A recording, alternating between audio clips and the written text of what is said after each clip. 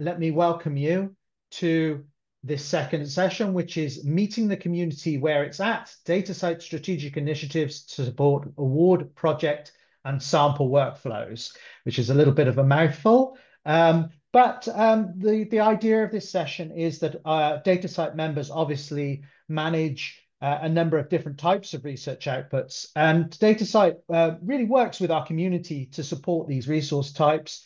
And so this session is really going to sort of showcase three recent DataCite strategic initiatives for grant awards, for projects, and for digital samples. And we're going to start with grant awards, and we have Xiaoli Chen from DataCite who will speak on that. And Xiaoli, I will let you introduce yourself, and I will stop sharing. And over to you. Thank you so much, Rorie. All right. Welcome everyone to this session. And my name is Xiaoli. I am the project lead of the Implementing Fair Workflow project. You might have already heard of it. We have the project running for the past three years. But for this session, I'm specifically going to talk about our recent, well, not so recent, but we have been working on it for the past almost a year to prepare for the community to embrace using DataCite DOIs for awards. Before I go into all of our efforts around it, I want to clarify a little bit what's award when we're talking about this in the DataCite concept. So we have this working description that says an award is an umbrella term for resources provided to individuals or organizations in support of research, academic outputs, or training endeavors. So for example, it can be a specific instance of funding or grant or investment, sponsorship, scholarship, recognition, or non-monetary materials. This description is said to help the community scope whether award is an appropriate resource type to use when you are deciding whether to apply or create DOIs for the entity that you're managing. So as I said, in the Fair Workflow project, we have looked at all of the key activities within an entire research lifecycle that is shown on this diagram. There are 8 stages that we identified, and how persistent identifiers, especially DOIs, can assist and facilitate these workflows to make all of the entities produced and outputs discoverable, findable, accessible. So, apply and delivering on research funding is one of these key activity, and it's way in the starting point of many research projects. So in academic research and funding organizations, institutes, and researchers spend a significant amount of time on managing and keeping track of funded works and these outputs. So creating a unique and persistent metadata record for funding through DOIs increases transparency and enables discoverability of grant funding, and not to mention a great number of value-adding services organization can build from those metadata. It's following the same logic for research data sets, research funding, DOIs can serve similar purpose. And some significant examples are output tracking and also more efficient reporting, alleviating some of the burdens on the researcher side. And many of these benefits are summarized in this guide that we produced in the Fair Workflow project for funders to implement fair workflows and output tracking. So this report is co-authored by DataCite, Crossref, and ORCID with input from Rorie, as well as the Research Organization Registry and the ARDC, our good friend at the ARDC and RAID team. So we want to find ways to support organizations that issue funding more directly and create DOIs for these awards and grants.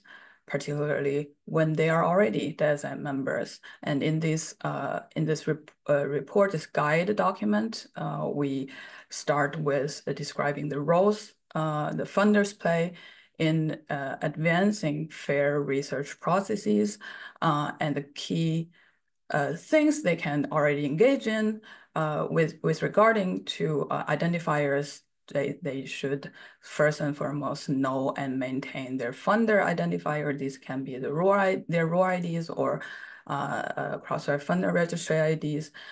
They can go ahead and create and manage IDs for grants and awards, and not only creating the award, but also providing the guidance for researchers on how to utilize these awards so they can successfully create these connections on the metadata level, so we can have reap the benefit of them. And there also are very specific activities they can already adopt in this report, and I hope we have already a link for it in the chat that you can check it out. So a little bit about funding information in DataCite Metadata currently. So we since DataCite Schema 4.0, we have already included the funding reference property as a distinct property to house the relevant information regarding financial support received in the process of creating resources that is being registered. And on the right-hand side, you can see the attributes, the metadata fields in this element include funder's name, a funder identifier, where you can input DOIs, their DOI, ISNI, or ROR ID, and you can further specify the identifier type, the scheme URI, and also the award number and award URI. The award URI can be, can be a link, can be any sort of link. The URL put in there is a little bit of a Wild West, but through creating DOIs for awards, we were hoping to create more robust ways to link an output entity to the grant. But currently, there's already aggregated nearly 2 million DOIs that have funding information attached, and over 118,000 works associated with funder identifiers. That's the Rorie ID or Crossref funder registry ID. These establish this connection between the outputs and the funding organization. And as I said, as we introduce identifier DOI for awards, we also want to establish the connection between the output and the grant itself on top of the organization that is issuing those grants. We obviously also aware there are grant IDs being issued from our sister organization at Crossref through their grant linking system, and we want to make sure that DataCite can also provide unique value from our service side. So we did a little bit of a metadata mapping exercise to compare what we can offer with Crossref grant ID schema. So we did compare the targeting entity, the property, whether the property matches to what degree, and the requirements and cardinality. And through this exercise, generally we conclude that DataCite schema is flexible enough to accommodate the key requirements of capturing information about awards and grants. And based on this finding, we did launch a small piloting operation with our partner organization, including ARDC, the Commission for Research Information in Germany, the GBIF, and the California Digital Library, to trial the creation of award DOIs in their system and follow up with some interviews to collect their specific use case, the workflow they deployed, the system integration they have used, and the key barriers to adoption. Through these interviews, we identified a series of very real world use cases, including by different type of award issuing and managing organizations. So you can see they have some overlaps, but there are some distinct cases, including registering historical records for grants to make them citable and discoverable. I use DOI to track outputs of funded projects, to continuously track impact of funded work beyond the funding period, and aggregate award information issued by different sources when this organization is working with different funders. And a transition from currently implemented local identifier structure to DOIs as globally recognized and open identifier system to register prize and awards schemes to support discoverability and also provide DOI service for subsidiary offices to meet open science requirements. These are use cases we have found. Obviously, there's going to be more as the community embrace DOIs for awards. And some of the requirements we gather from these use cases can be answered already by DataCite schema. So in terms of descriptive metadata, how organizations describe these awards and funding, they need to specify the award type. Are they monetary? Are they infrastructure use? They want to specify the funding organization who's publishing this award information, the award date, issue date, coverage period, extension, etc. So different types of date types. The award party and the awarded party distinguish these different groups that is working on the awards, and the subject area supported by the awards, as well as geolocation of awardee. Some award schemes need this, are built around these concepts, and these can already be accommodated by existing DataCite scheme property. And as well as very important, the connection metadata that express the relationship of interest around the award entity, including the award and the awardee relation, the umbrella funding and sub-award relation, the award and supplement or extension relation, and the award and output relation, and also with other resources, whether it's used by the award or like a extension, or the award inspired other types of research endeavor. This relationship can also be captured. And finally, the award and funding scheme relation. This can be captured by our related item property. So many of these we have taken out this requirement arise from the pilot and created an initial guide document for organizations that are already ready to take action to create DOIs for awards. And these include specific metadata recommendations and terminology clarification. So you can already find these document on our support site if you are ready to tackle this challenge. There are a number of considerations for adoption that we identified, including a specific landing page. So currently implementation for award DOIs also require adopters to comply with existing landing page best practice. And that is to say each award DOI should resolve to an individual landing page that contains key metadata about the award.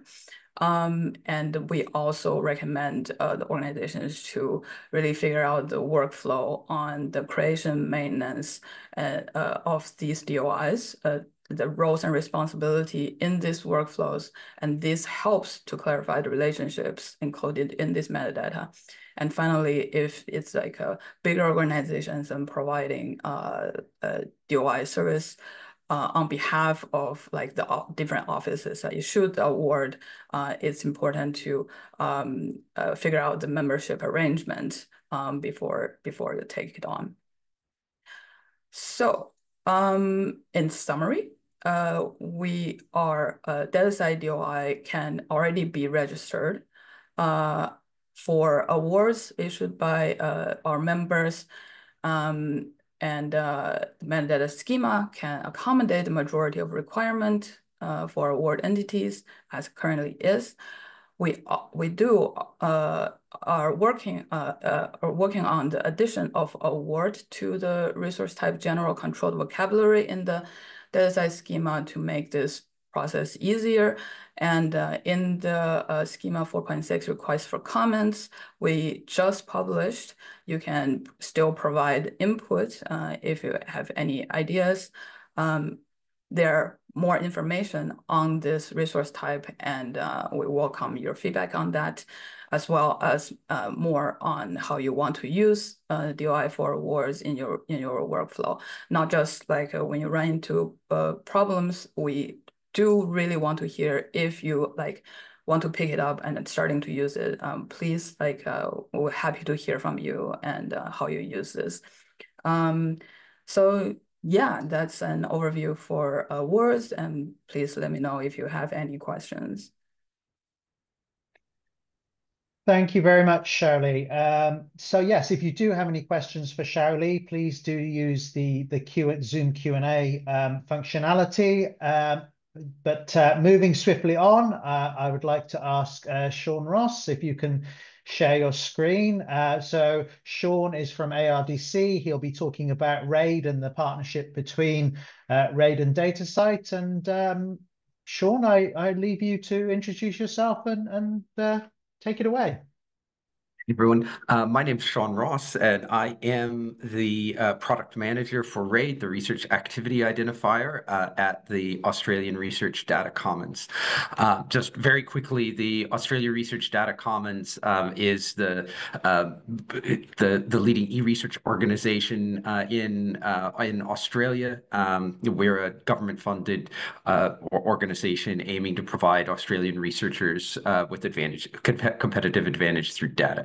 That's our of what we do, but we are also engaged in a number of international initiatives, and we have a part of what the ARDC does is deliver PID services, persistent identifier services, including DataCite DOIs. We're a consortium lead for DataCite DOIs, a handle service, IGSNs, which are another DataCite service, and most recently RAID, the Research Activity Identifier.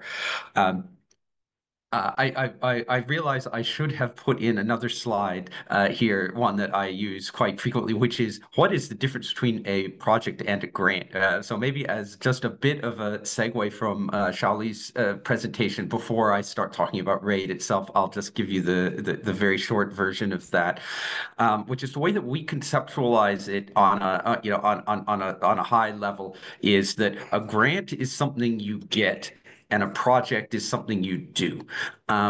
In a more practical sort of sense, in some disciplines, there's quite a close mapping of a grant to a project, but in a lot of disciplines, there isn't. So, for example, my academic background is as a historian and an archaeologist, and in history, lots of people never win any grants, or very rarely win grants, but they write a book every 3 years and conceptualize that as a project, right?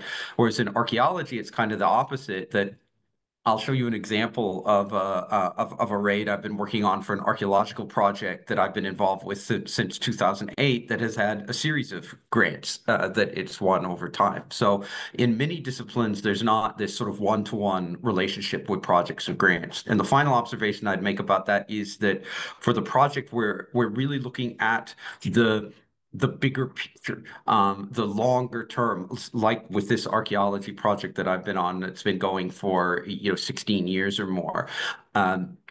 We're trying to capture the bigger picture of research and research inputs, outputs.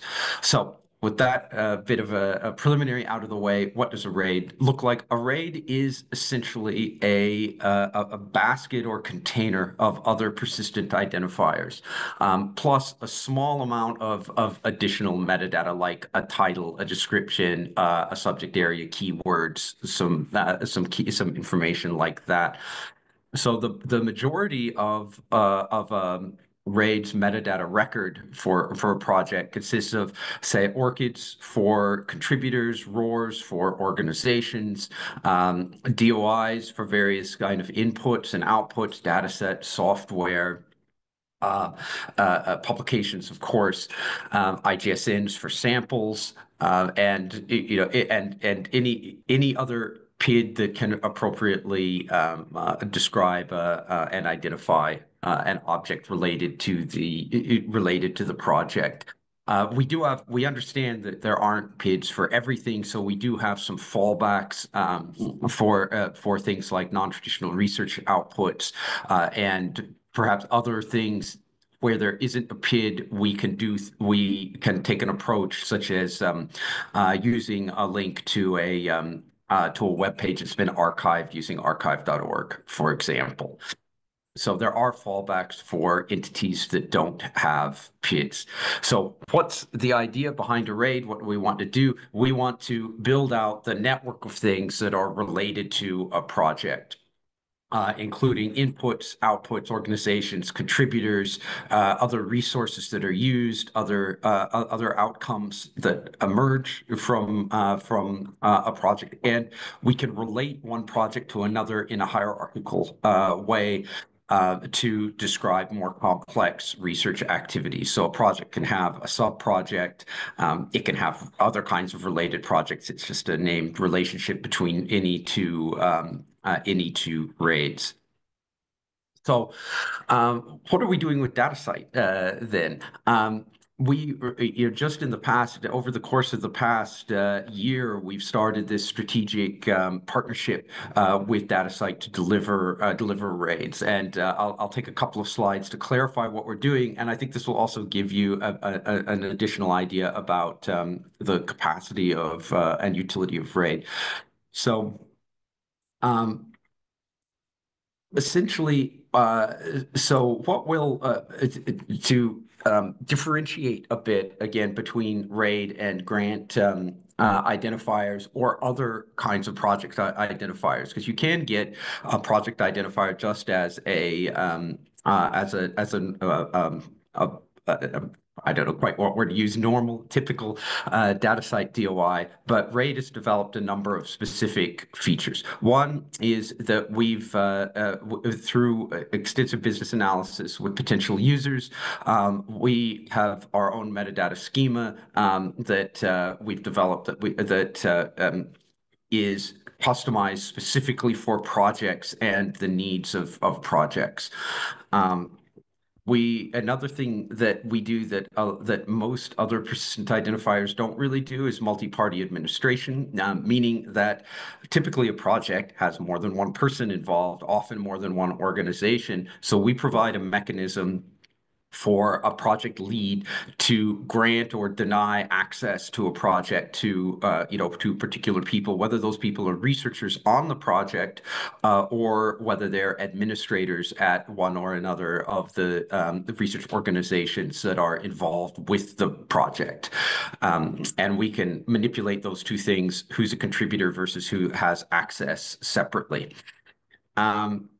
Another thing, we've designed RAID so that it can evolve with the project very easily, and of course you can version any DOI.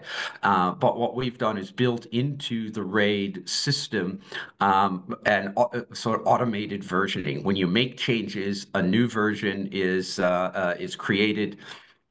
We bundle up a certain number of changes and make a new version for you in the background without you having to do anything. And this just gets, it stays under the same DOI, but it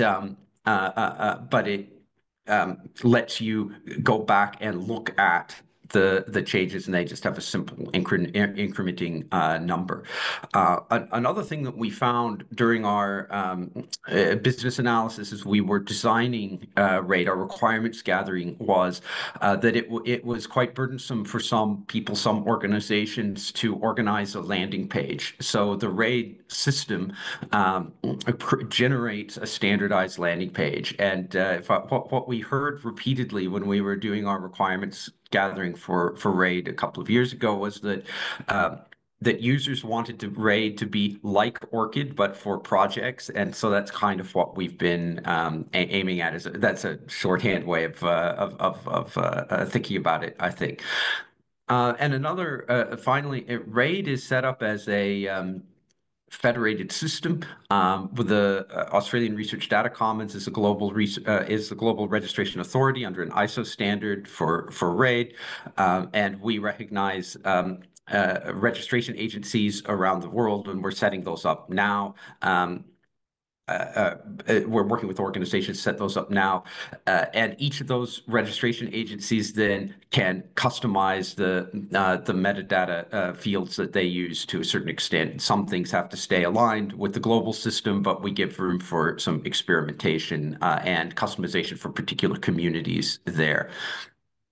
And just to perhaps clarify how RAID and DataCite work together, RAID is its own separate system, and to get RAIDs, you interact with the RAID system.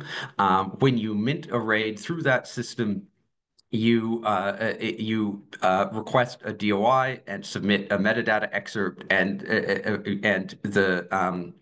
the DOI is then attached to the RAID. So we're a separate system from DataCite, but we take some of our metadata, map it to the DataCite Metadata Schema, and submit it to DataCite.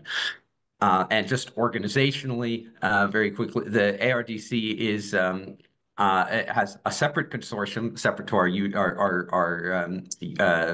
normal DataCite consortium for Australia. We have a separate consortium set up for RAID as a consortium lead, and each of our registration agencies is a consortium organization in that. So we think that together this produces a robust and scalable, identifier, reliable, project-specific, persistent identifier for the DataCite community and beyond. And this approach of aligning with DataCite has really advanced or jump-started our integration into the broader PID ecosystem, and accelerated our own development. We can rely on DataCite for a number of things that we don't have to develop ourselves now. So I'm hoping to save just a few minutes at the end to show you, a RAID. At the risk of doing a live demo on a webinar. We'll see how that goes. But before I do that, just very quickly, you can get RAIDs now. We're still building out our global network of registration agencies, with SURF in the Netherlands being the first of our registration agencies. They're coming online shortly, and have a working instance of our software, and that's all going very well. I'm in fact in the Netherlands now, meeting with them later today. But if you're in Australia, you just come straight to the ARDC, and if you're in Europe, we could facilitate your a connection with SURF. But if you're elsewhere in the world, we are talking to RAs, potential RAs elsewhere. But until they come online, the ARDC is willing to work directly with organizations around the world. So if your organization wants to issue RAIDs to staff, to researchers, talk to us, and we will work that out for you. We're also, and this is a little bit longer term, probably next year, 2025. We're working with OSF to integrate RAID with OSF, so that individuals who perhaps aren't affiliated with an organization that offers RAID can get RAIDs that way. And now let's see how this, if this works. I will show you what the RAID system looks like very briefly, in like maybe 1 minute on each of these things. So hopefully that screen share still works. this is the RAID, editing system here, and this is a RAID that so you would log into this system. It supports Google login and a number of other types of standard identity providers. You log in here, and it gives you access to particular raids. As I said, you can be invited. That access is controlled to each raid. If you hit edit, which I won't do right now, but it looks just like this, except the fields are editable. You can edit your titles. You get multiple titles. You say a full title and acronym. You get descriptions. Everything is coded by language. So I've got a shorter description and a longer description here. You can put in objectives. A lot of projects need to report on objectives, and then contributors go in as orchids with an administrative role. And also, which I probably forgot to put in here, let me just see. We use the credit ontology for substantive roles. So, did you help with writing? Did you help with conceptualization? Oh, yeah, there, there, and those are listed here. And this gives you the idea of what or how a RAID works with PIDs. We are going to add display names so that there's a human readable name to this. That's in probably in the next month or so. I had to kind of again, we mostly use DOIs. I had to talk to the developers about a piece of validation that they did, but this is what you can also put in web archive things. So this is subject. Sean, I'm very sorry to interrupt you. I think we really do need to sure. wrap up Okay. soon. Sure. Okay. No problem. This is what I wanted to show anyway, and you get JSON out if you want to interact this on a machine-to-machine level. So that's yeah. I think that's enough then, and I'll stop sharing and let Rory take over again. Thank you. Yeah, I'm really sorry about that, Sean. It is very interesting, and I mean, obviously, people can contact you and find out more information. So yeah, once again, if you have any questions for Sean or for Xiaoli, please put them in the Q&A. And I would like to welcome our final speaker of this session, Walter Adingt, who is from the Distributed System of Scientific Collections. And this might be something you're maybe a little bit less familiar. Sean mentioned our partnership with the International Generic Sample Number Organization. So this is a sort of a new one along the lines of digital specimens. So yeah, I'm hoping that this will be a very large interest to our community, learning about the strategic partnership we're developing with DISCO. So please, Walter, the floor is yours. Please introduce yourself and share your slides. Thank you, Rory. Let me go to the slides. Okay. Yeah, my name is Walter Adingt from Naturalis Biodiversity Center in the Netherlands, and I'm leading the technical development of DISCO. DISCO is a new research infrastructure under construction in Europe, and we aim to become operational in 2026. We are currently in a transition process towards that. It is about scientific collections, that is about botany and zoology collections, but also about collections in many other scientific disciplines like anthropology, astrogeology for things like meteorites, geology, paleontology, but also eDNA samples and microbiology objects. Basically, a specimen is a sample from nature in most of the time, but that is preserved for further study in a museum or in a laboratory. DISCO is a big endeavor. It is currently has more than 170 national facilities involved in 23 countries all over Europe.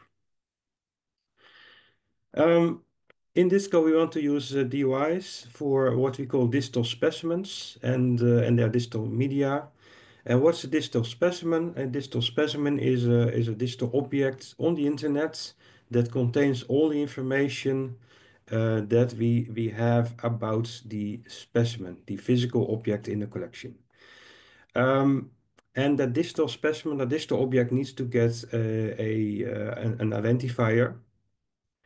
Which is different from, for instance, the international general sample number, which is an identifier for the physical object. So we aim to have always a one-to-one relationship between the digital specimen and the physical object stored in a collection. You can see that as a digital twin of the specimen. It contains data, but it can also contain relationships with data hosted elsewhere, like DNA sequence information, trait information, information about the chemical composition. But it can also contain models and even software to emulate the specimen.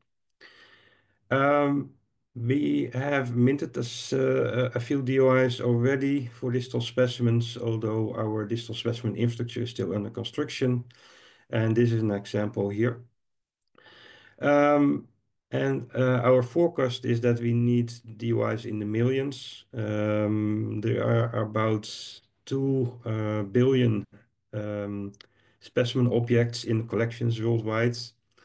Although Disco is European based, we aim to provide DOIs for all the collections in the world as a service to the global community. But we will not create distal specimens that should be linked to from the DOIs for all the collections, only from the European collections. So only the European collections get a landing page from Disco. Other organizations would need to provide the landing pages for other parts of the world for that. We are working towards a strategic partnership with DataCite, and as soon as we have more information about the costs for minting in the hundreds of millions a year of DOIs with DataCite, we can fully establish that strategic partnership. In the first phase, we have a preliminary steps discussed to initiate the partnership and set the direction for collaboration. And we have set up a temporary solution for minting DOIs that fulfill the needs of Disco. And in phase 2, we will scale that partnership to meet the specific needs of Disco by modifying the DataCite infrastructure. So some Disco specific needs. So we need large quantities of DOIs. So there are around 250 to 500 million objects digitally available already that could get a DOI. That amount is growing by about 15 million a year because of digitization projects. We have a need for short and opaque identifier strings, and that's because the DOIs will need to be used both by machines but also by humans. And we want them persistent. Collections can exist for hundreds of years. Some collections are already 300 years old. And we need these distal specimens and their identifiers to exist also for centuries. So they should not contain any semantics and they should never change. We have a need for some domain-specific metadata. We did a matching already for our metadata with the DataCite metadata schemas. Which is important because we want to use DataCite services like the cross-site citation formatter, so that people can refer to specimens to the DOI in, for instance, material citations in publications. We need to have the metadata in the PID records, and that's not what is usually done in DOIs, but it's possible. Both to meet requirements for fair list to objects. Fair list to objects is a specification and a construction for sharing list to objects that are also fair, which means that they need to have an identifier and some metadata. And by attaching the metadata to the PID records, to the handle records, we make it very easy, first of all, to take over the DOIs in the future if maybe 100 or 200 years from now, DataCite would no longer exist, then another registration agency under the DOI Foundation could take it over. But also it makes it very easy for machines to find out whether the object is of interest without having to redirect to the full the landing page with the full data about the object. That metadata also contains some information to support the full life cycle of a specimen, so that the identifier can attach already at collection in the fields before the object is preserved in a collection in a museum.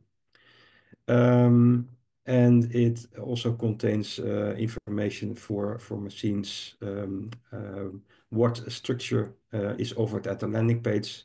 So landing pages will always be offered both in a human readable version in HTML, but also in serializations that can be used by machines, like a JSON serialization. And the schema for that is defined in the metadata. And also the operations that can be carried out by a machine are defined there. So a machine knows what it can do with the digital objects. What we currently do is we create a DOI at the time of creation of the digital specimen objects. So first we create a digital specimen, and then we create a DOI so that we can include the redirect to the digital specimen landing page. We have worked out a temporary solution because currently the DataCite has a metadata store that stores metadata separate from the DOI, and we want to have that included. And also we need to make sure that we can mint large numbers of DOIs very fast, because in some years we need to mint hundreds of DOIs. Disco has set up a local handle server, and basically we have two local handle server, one for our internal handles that we use in our infrastructure, and one for the DOIs. We got a prefix from DataCite. We became a DataCite member, so an external party can go to DataCite as an agent, and we created the digital specimen and the DOI for that. And then after creation, we publish the metadata also in the DataCite metadata store. So that is an asynchronous process, which means that the metadata may not immediately be available in the DataCite services, but eventually it will be there as well. We have some specific features. So we have discussed, should we call our digital specimen DOI something different, like a natural science identifier? But DOI is well established as a brand in our community, so we just call it a DOI, and it is basically just a DOI. But it has some specific features. So it supports multiple redirects. which means that you can have multiple views of the digital specimen. These views can be an HTML view and a JSON view, but also if we have a resolvable identifier, a URL that points to the local catalog of an institution that hosts the specimen, we can also redirect directly to that catalog by appending an attribute with the view that you are interested in. Then we have digital specimens as mutable objects. That means that they change over time. They can be annotated and changed by both machines and humans. So they are versions objects. We store all the versions. And by default, the DOI points to the latest version of the digital specimen, but you can also use it to go to a specific version by appending a version number to the URL. We also are working on third-party integrations. We have one publisher now that integrated the digital specimen DOIs in their journal publishing system in ARFA. And what they do is they use the metadata in the PID record to show a tooltip in the journal. So if you have a publication in the journal and you are using digital specimen DOIs to refer to a specimen object, then you can immediately see some metadata for that DOI that is in the handle record. And that helps the reader of the journal a lot to know immediately whether that is the DOI of the object of interest. So he can see where that specimen is hosted, what the name of the specimen is, and what kind of specimen it is. And yeah, that's what I have to say. So some acknowledgements to the development team in Disco, and also to DataCite for our fruitful discussions on creating a partnership with them. Thank you so much, Walter. That's really great. I really appreciate you leaving us a couple of minutes left as well. So we do have 5 minutes left for some questions. So if Shirley, Sean, you also want to turn your cameras back on, that would be wonderful. And Walter, if you could stop sharing as well so that we can maybe see everybody in gallery mode, that's beautiful. So there's a question for Sean in the chat, which is there any synergy between RAID and other research information schemas or services such as Vivo? So Vivo, I'm not. I'm. You have to forgive me. I'm not aware of. But we are working with.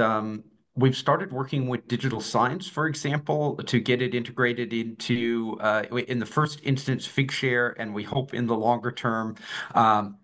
Sorry, I work at an Elsevier shop. The current research information system of digital science is Dimensions. Sorry.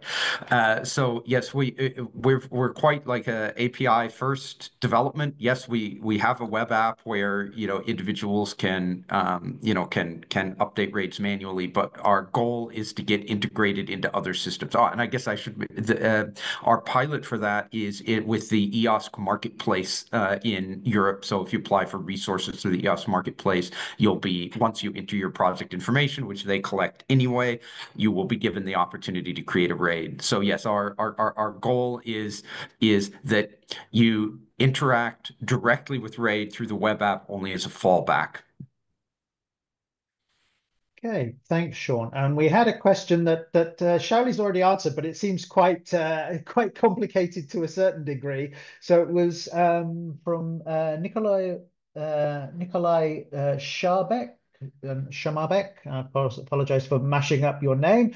How do you ensure that the information about an award is up to date? So you've given quite a lengthy answer there, Shirley. Would you like to elaborate a little bit? Yeah, apologies for being wordy there, but essentially, it's a DOI for a word is similar to a DOI for any other type of resources that we maintain at DataCite. We rely on our members who create the DOIs to keep them up to date. But one maybe like what award DOI is different from other type of entity is that once an award is issued, we expect there to be very minimum changes to what this is.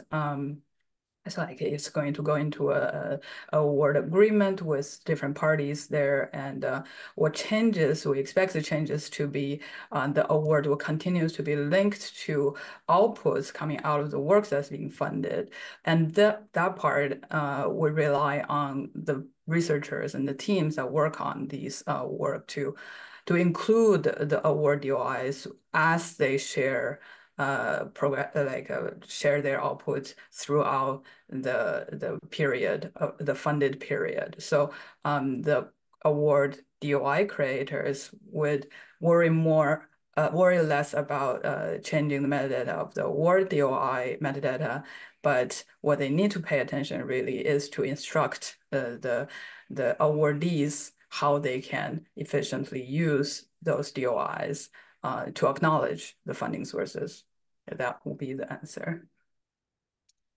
Thank you very much, Shally. So we have run out of time, so I want to thank our speakers again and thank you all for joining us, and just quickly say that this is far from the end of the DataCite Annual Community Meeting 2024. We do have plenty of sessions upcoming, so please do register for those of interest if you've not done so already. And finally, yes, as you leave, you will be given the short follow-up survey, and we'd really appreciate you answering those 3 questions and giving us your feedback.